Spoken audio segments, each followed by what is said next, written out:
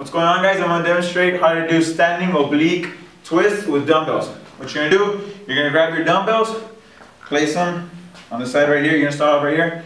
You're going to start off with your feet shoulder width apart, knees slightly bended. Bring your arms straight up. And then you're going to twist inside and then back out. So this is the motion you're going to be doing right here.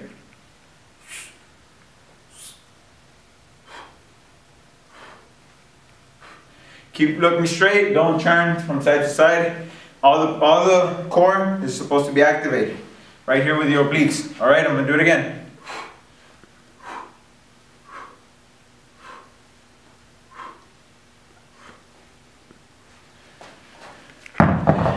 And that's how it's done, guys.